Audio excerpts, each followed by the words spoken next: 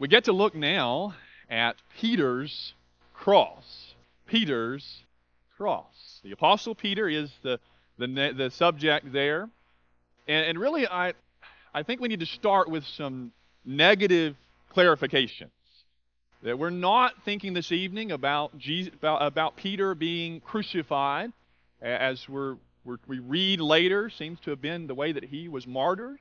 He's crucified by his own request, upside down of all things, and there's a possible reference to that in Scripture at the end of John. That's not Peter's cross for the evening. We're thinking about the gospel according to Peter, though. But I don't mean the document that is called the Gospel of Peter, that's not in our Bibles for good reason, and that's a whole other discussion that's not the sermon tonight. So just saying that's not what I'm thinking about. And I'm not thinking about the Gospel according to Mark, although often it's thought Peter was a consultant for that. Now, of course, the Holy Spirit being, regardless of any of that, the author behind Mark's words. I'm thinking this evening about Peter's first letter that is in our copy of God's Word, in the Scriptures this evening. And so if you haven't seen that, maybe from the handout, you might make your way over in your text or tap on your device to 1 Peter. We'll begin together in just a moment in 1 Peter. Peter's cross, or the gospel according to Peter. The word gospel, or phrase good news, is found a total of 4 times in these 5 chapters we call 1 Peter.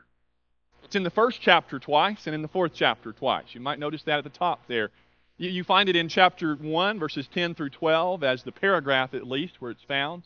When Peter describes the sufferings of the Messiah or of Christ and the subsequent glories that were to follow. That's his 2-part summary of the gospel message. The sufferings and glories of the Messiah. And as you think about the gospel, there are several components that are set forth in the Scriptures, but at the heart of them is the death and resurrection of Jesus. Jesus is proclaimed in the gospel as a crucified Messiah, or Christ. Christ in Him crucified is the message in one way of summary. That's in 1 Peter chapter 1.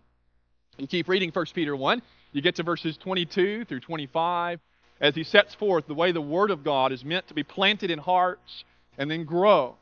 And he says, this Word of God that penetrates your hearts and also has this permanency to it, it's eternal.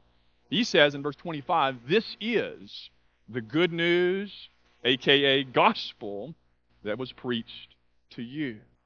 You might put it this way then, that also the Word of God, even now written in Scripture, the heart of it, to reverse the way we look at it, is the gospel message about Jesus.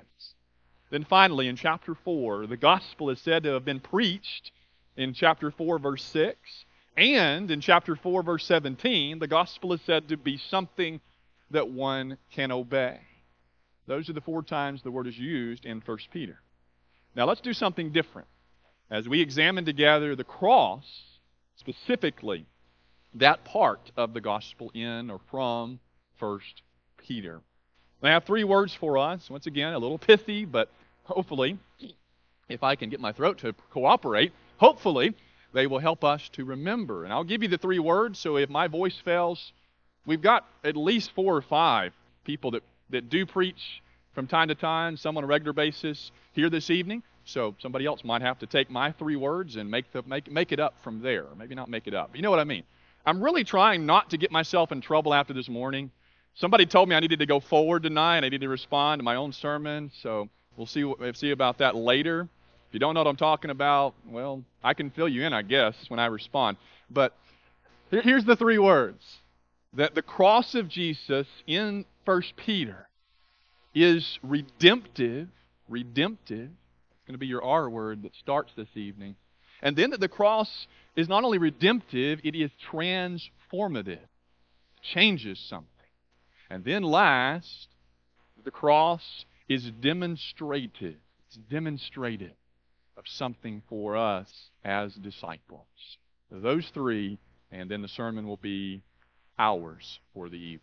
We began then in 1 Peter chapter 1. We were in chapter 1 and in overview in verses 10 through 12. Let's look a little closer at the first couple of verses as we have them in our Bibles in 1 Peter chapter 1, 1 and 2, with Jesus' cross as redemptive.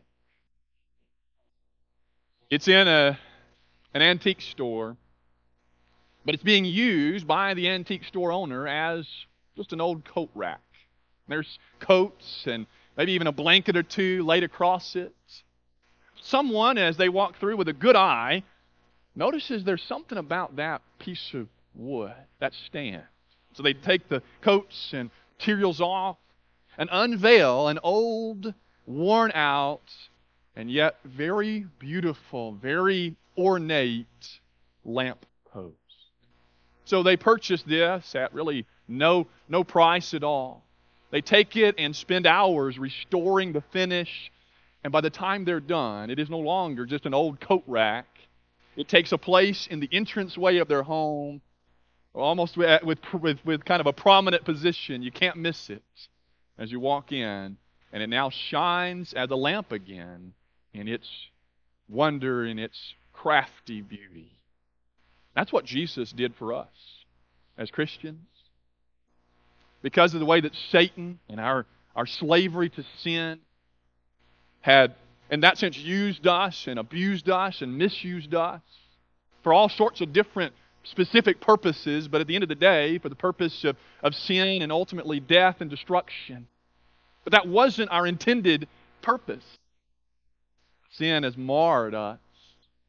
Jesus redeems us from that. Like the man that buys the old coat rack and restores, redeems, and brings it back to its original purpose. Let's read the text in 1 Peter chapter 1. He begins by mentioning some that he's addressing. Those in ancient areas, ancient regions of the Roman Empire like Bithynia and Cappadocia and Galatia. And he said that he's writing to these groups according to, verse 2 says, the foreknowledge of God the Father, in the sanctification of the Spirit. He's almost starting to sound like some of Paul's letters when he strings together all these different phrases.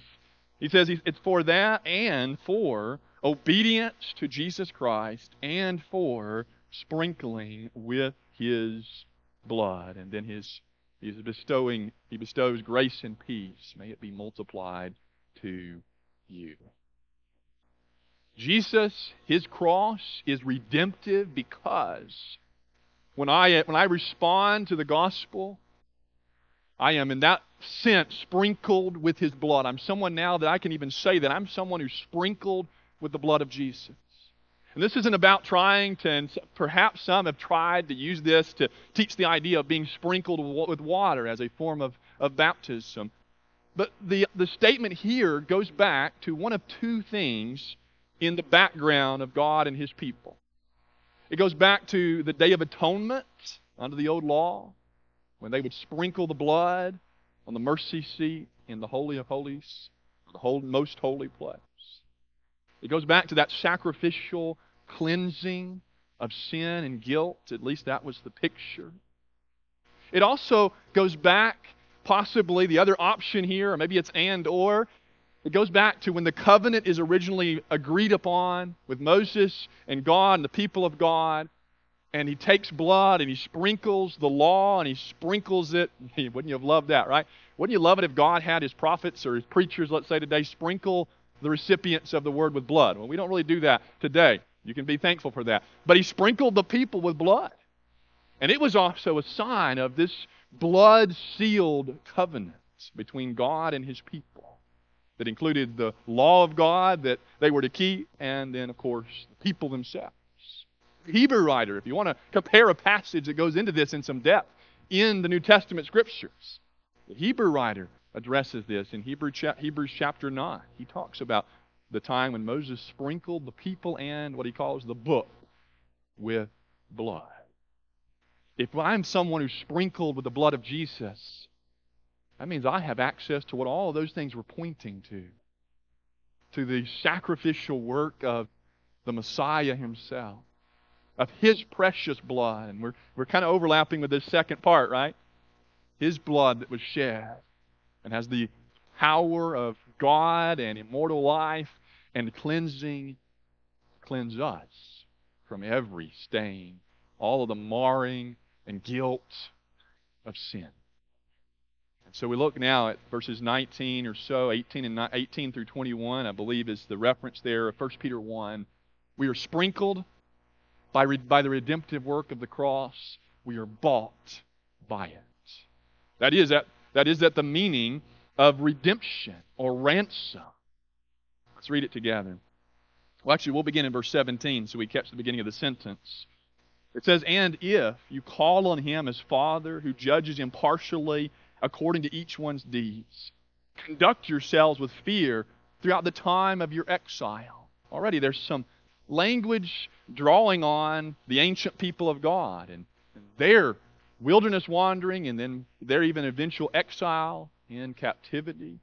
Knowing, verse 19 now says, that you were ransomed from the futile ways, or verse 18 still, inherited from your forefathers, not with perishable things such as silver or gold. Insert there a note that Gantt's analogy fails at that point. We're not purchased at an antique store with money or anything like that. But, he says, with the precious blood of Christ, like that of a lamb without blemish or spot. There's more language drawing on those animal sacrifices, drawing on here even the Passover lamb when they first left Egyptian slavery. When the people of God were said to be ransomed or redeemed. The Hebrew equivalents of the word redeemed are used of that event. They were redeemed from Egyptian slavery. We're in Jesus, because of His cross. This evening, you and I are redeemed or bought back from sin. Such this price, the precious blood of the capital L Lamb of God. Isn't that what John, his cousin, said when he saw Jesus in John 1:29? Behold, the Lamb of God that does what? It takes away the sins of the world. So mark it down tonight, and that's going to be that declaration phrase there. Jesus frees, that's your word, frees us from sin because of His redemptive work. Now notice here, he says, He frees you not just from sin, but from these empty ways, this life that you have these different purposes, but they're really not purposes. He frees you from that. It's almost like generational curses here. It's not, but it seems to be the idea even of these different ways. Idolatry and sin tends to be passed down through the generations. We tend to follow what we're given, the example we're given, even in our parents and other ancestors, and those in our culture. Part of what is broken is that chain when I become a Christian. And you notice that word in the ESV, it says ways. It's actually the same term that's used, and it's translated as conduct, back in verses 14 through 17. When he says, don't be conformed to your former ignorance, don't go back to what you were before you were redeemed, but instead be holy in your conduct. Live this time of your exile with a certain reverence or fear in your conduct. Why? Because you have been bought with this significant price of Jesus' blood. You've been redeemed. If you go back to your old way as a Christian of life, it would be like the lampstand that once again becomes just an old coat rack, or hat rack, I guess would work too. And as much as that would be, we might look at that and think, oh, how much that pales in comparison to the Christian redeemed by the blood of Jesus, who decides to go back to the dirt and the misuse of Satan and sin. Jesus' cross in 1 Peter is first redemptive. But then secondly, it is also transformative. Let's turn to 1 Peter chapter 2 now. We're going to look at the last two verses, 24 and 25. Have you ever gone through something, and it might be that it's because of what you see, because of what happens to you, something you see, something happens, and you're never the same again. Been there? And you might even say something like, I'm different now. You might see someone you haven't seen in years, and this event or this experience happened in the interim, and you tell them, I'm a different person. I've changed. I'm not the person I was. Well, that is true, and that's not always a positive thing, but this is true in every positive sense with Jesus' cross. He transforms us. Let's read about our shepherd in verse 24, 1 Peter chapter 2. It says that He Himself bore our sins in His body on the tree, that we might die to sin and live to righteousness. By His wounds you have been healed. You were straying like sheep, but now, He says, you have returned to the shepherd and overseer of your souls. You notice how quickly He goes from even the idea of our sins being taken away to the way we live? That the cross isn't just about saving us from our sins. It is not giving us some mere get-out-of-hell-free card. It is meant to also change or transform, go back to our key word, the way we even live. That as we're buried with Jesus, and here you could borrow from 1 Peter 3:21, where he describes baptism and its saving connection. We could bring in other texts in Paul's letter to the Romans, Romans 6, where he says we die to sin as we're buried and then raised. But when I do that, when I die to sin, it's because of Jesus' death. I'm copying His death when I die to sin. And then, in a sense, I'm raised to this life for righteousness. Now I have a different master, and He's not just a master, He's my guardian. He's a shepherd that leads. We, borrowing still, there's a lot here from Isaiah 53. Borrowing still from that, he says, we were the sheep that went astray, as Isaiah would say. Because of His wounds that heal us, because of His now leadership, we're different. The cross is meant to change who we are. It's not simply about giving us a different status where we go from unsaved to saved. It's meant to make a difference in how we live. Look at 1 Peter chapter 3, verse 18. The just, and that's your word there, I believe, just for unjust. 1 Peter 3, verse 18 adds to this thought of what Jesus' blood and His cross did and still does, really. He says this, for Christ also suffered once for sin. So there's your sin connection. His death was for sin. It was once for all, which the Hebrew writer will really also emphasize. He'll use that phrase, once for all.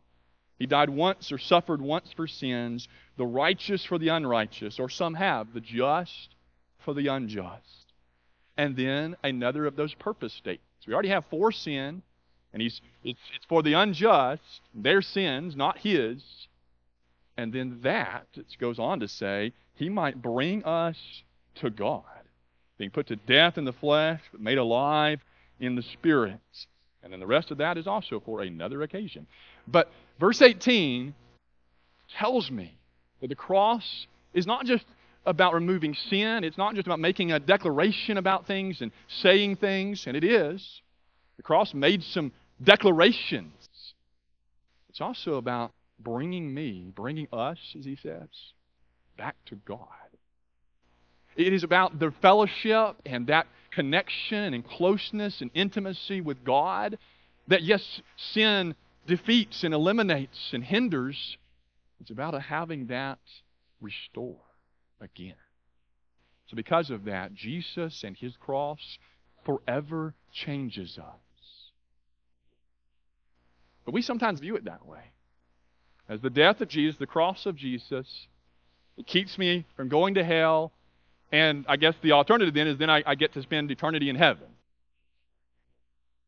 The cross is meant to teach us. It's meant to motivate us. That's part of why we ended this morning with living in the shadow, as if there's a literal shadow of a cross. And you've probably seen portraits and artists' portrayal of that idea of a Christian walking through life, and there's this cross-shaped shadow. Because nothing in this universe will change our hearts and motivate us to live for righteousness, 1 Peter 2, to be brought back to God, than the cross of Jesus. That's why sometimes we say there's no worse topic to talk about. Because the cross forces us to confront our sin. It forces us to think about God in flesh, suffering, that kind of excruciating. That's where we get that word excruciating, isn't it, in Latin? From the cross. It's a unique form of suffering and death. But it's also the best thing to talk about for some of the same reasons. Because it's my Savior who went to that bloody cross. Not just so that my sins would be forgiven, as much as I'm thankful for that, but that my whole life would be different or transformed. But as the old saying goes, the looks like a duck, walks like a duck. And you could easily bring this back to chapter 1 there in the previous conduct.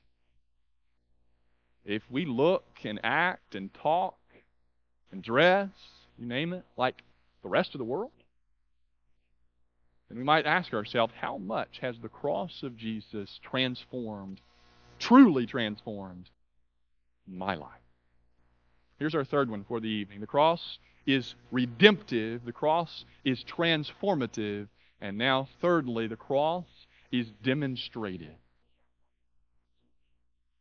I think about the martial arts instructor. They're always talking about demonstration. You notice that? You watch them on a video or you go to a performance and it's, well, I'm going to demonstrate this technique now. And then they got to pick on which student is going to be demonstrated on. And sometimes it's not always very comfortable on the receiving end.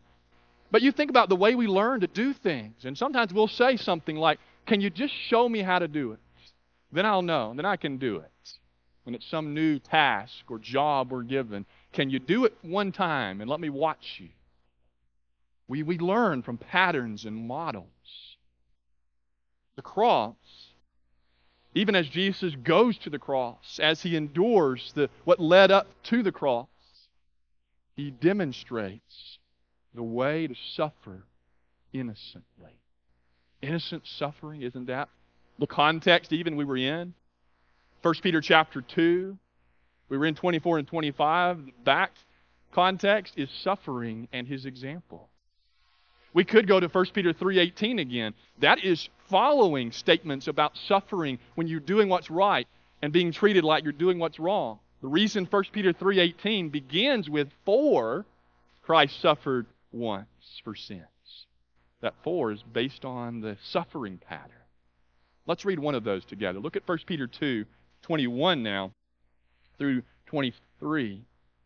As he's writing specifically here to slaves who are being mistreated by their masters, he doesn't tell them here that they need to respond in a similar way. We might expect that. He says, be willing to suffer injustices. Be willing to suffer persecution. Be willing to suffer as a Christian because you're a Christian even. For, verse 21 says, to this you have been called. When was the last time we described Christianity that way? The calling of God to follow Jesus is to suffer unjustly and to endure it joyfully. Look at it. It is because Christ also suffered for you. There's that suffering and cross, leaving you an example so that you might follow in his steps. Just to make sure we didn't think, okay, he's the example, but I don't have to follow. He said that's what you're supposed to do. Well, what happened with Jesus? He says he committed no sin, neither was deceit found in his mouth. When he was reviled, he did not revile in turn. When he suffered, he did not threaten. He did not do what we do when maybe we aren't in a position to retaliate, but we began to make threats. Wait until I get my chance. But here's what he did instead. It says that he kept on, continued, entrusting himself to him who judges justly. And I don't know who that is if it isn't his Father. Isn't he the one who judges justly? If you compare chapter 4, when he says we share in his sufferings and to rejoice because of that, that's 1 Peter 4, 12 through 14, don't think it's surprising, but rejoice when you suffer for the name of Jesus because you're sharing in His suffering. And then the very last verse of 1 Peter 4:19 sums it up and says, so then, as we suffer, let's commit ourselves, let's entrust ourselves, our souls, to God, to our Creator. Why does He tell us to do that in 1 Peter 4:19? Because it's the example, it's what Jesus, our Lord, has demonstrated for us per 1 Peter 2:21 through 23. You might go ahead and fill in that last line there, that Jesus shows us how to suffer and even how to die. He shows us how to die, not just honorably, but in a godly way. And you try and figure out how to compare yourself to Jesus. I'm not trying to belittle pains and struggles and even what little persecution we endure in our place in the world. But you do anything, you make any list, and you hold them up to Jesus and His suffering as the fully innocent suffering one.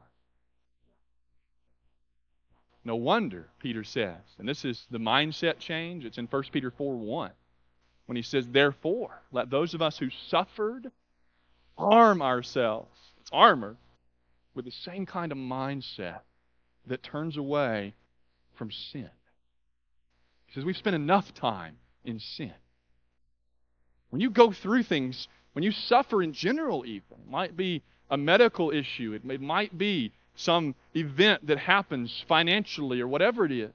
And for sure, in this setting, when you suffer because you're doing what's right, it has a way of changing your perspective. It has a way of refining the way you see things. It brings clarity. And so he says Jesus suffered and armed himself with a mindset that says, I'm not going to sin. He didn't have to see sin. That part's different for us. We've already messed up. Our job is, even in our suffering, to be motivated by His suffering as we follow His example, to also say, I'm done with sin. I've spent enough time with that. And it might be that part of my maturity as a Christian to resist temptation, to grow in my faith, is that I may have to suffer some things like Jesus. You ever think about how long you spend doing things? Do you know that we spend about 500 to 600 hours a year doing something that we have to do, but you know what that is? It's eating. We spend about 500 to 600 hours every year eating. That was supposed to come out better in my head, okay? I don't know where the doing part came in there. But we spend that eating. And you start thinking of all the other things we do, brushing our teeth, and that's why some people for guys, let their facial hair grow out, because they say, why waste time? I can do something else with that time. That's part of the argument here, is you've been suffering like Jesus, and then you look at sin, and it becomes less appealing, and part of that also is because, he says, you look and think, I've already spent too much time sinning. I mean, any time sinning is too much, isn't it? I've already spent enough of that. It's a time argument, too. I'm not going to waste any more of my time with Satan and sin. I know what that's like. I'm not going back to that. Think back to redemption. I've got something different to do now. And my suffering, Claire, makes that even more pointed in life. Jesus shows me how to suffer, how to do so in the right way. Peter's not saying, I want you to go looking for suffering. He's not glorifying pain or anything like that. He is saying that when you go through it, and you are, even because you're just trying to do what's right for Jesus, look to the cross and find your way through that time of suffering. We've seen from 1 Peter, Peter's cross, 3 different ways that Jesus' cross is meant to impact our lives. That it is redemptive, buying us from sin and giving us a fresh start. That it is transformative then, That it's meant to change not just who we are, but how we live then, because of who we are. And it gives us a pattern or demonstrates how to suffer for Jesus. So that by the time you get to the end of the letter, 1 Peter 5, verse 11, Peter says, I've written to you about the true grace of God. You stand firm in that. When I point at you, I'm pointing for Peter and the Holy Spirit pointing right back here. That's what this is. Cross in this good news message is God's real grace. Now we are going to, I'm not going to name a name because I'm not sure which one of you is leading the invitation song. I guess you announced it, so it's Gary. But Gary, okay, is going to lead us in an invitation song. It's a way we sing together to one another as always, but with a special emphasis on the opportunity to respond and make what may not be right with God right. To put Jesus on in baptism, that cross, receiving its power and its blood was shed on that cross. And then, as we sing sometimes, as a child of God, to live for Jesus. What does that song say? Live for Jesus, oh my brother, His disciple ever be. Render not to any other what alone the Lord's should be. As we stand and sing together.